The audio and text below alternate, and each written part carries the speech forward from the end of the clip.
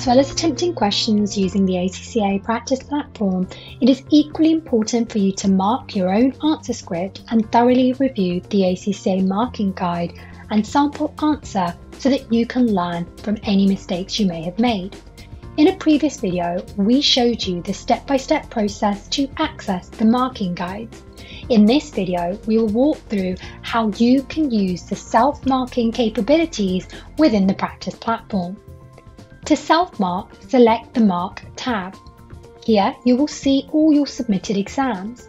Select the exam you wish to self-mark. You'll be taken to the SelfMarking Interface.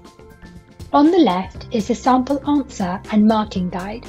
Use this to help you award marks for your responses. You can toggle between the marking guidelines and the sample answer by selecting Click here. You can also zoom in and out to make the text more legible. In the centre is the response you will have provided. On the right is the rubric. This provides information on marks available per question and requirement. On the top, you'll see a tab for each question number, and you'll be able to move between these for marking. To start marking, toggle the tick marking mode to the right. This will reveal a marking bar above your response. Then select the requirement you are marking in the rubric. Without selecting a requirement, you will be unable to allocate any marks to your response. To add marks, select the tick icon on the top of the response area and the marks you wish to award. Next, simply allocate these marks to the sentence, paragraph or calculation that you are marking, and this will appear on your response. You can add annotations and comments to provide yourself with useful feedback. To do this, highlight the word, sentence or paragraph you wish to add a comment to. You should see an annotation icon appear over the text that you have highlighted. Click on this icon to add your feedback comment. Select Save before closing the annotation. This comment will be viewable to you when you wish to review your script. Note that annotations cannot be added to the spreadsheet response.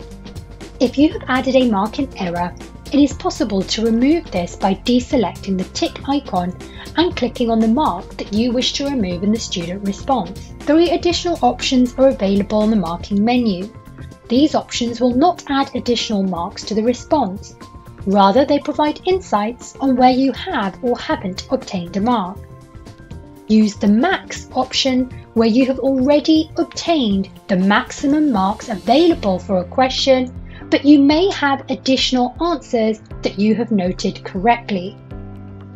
Where your response includes repetition of a point already made, use the PAG point already given. Use the OFR own figure rule calculation where you have incorrectly calculated a number, but then use this incorrect number for a further calculation where the method used is correct. It is also possible to leave an overall comment for yourself regarding your overall performance. To do this, add your feedback to the comment box at the bottom right of the rubric. Once you have finished marking, select the cross on the top right-hand corner of the marking view. You'll be given a prompt to confirm you wish to exit the marking view. Select Yes. You will now be able to view your results and your feedback in the Results tab. You can review your self-marking by selecting the Review button.